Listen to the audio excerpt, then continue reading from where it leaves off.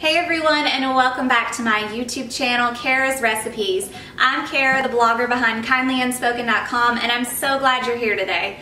Today we're going to be making skinny cheesecake brownie bites, which are one of my favorite treats when I'm trying to eat healthy, but I still want something a little bit sweet. They are delicious and so easy to make. Let's dive right into the recipe now.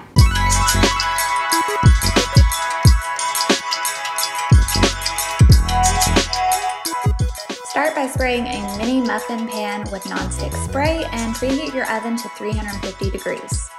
In a large bowl, combine 1/3 cup light brown sugar, 1/4 cup coconut sugar, 1 egg, 1/2 cup unsweetened applesauce, 2 tablespoons olive oil, and 1/2 teaspoon vanilla extract. Use a whisk and stir until combined. Next, use a sifter and sift in 1/3 cup of cocoa powder and 1/2 cup of self-rising flour. Fold your dry ingredients into your wet ingredients and only mix until just combined. This will ensure that your muffins turn out light, airy, and soft. Next, combine 4 ounces of light cream cheese, 2 tablespoons light brown sugar, 1/2 teaspoon vanilla extract, and 1 egg yolk.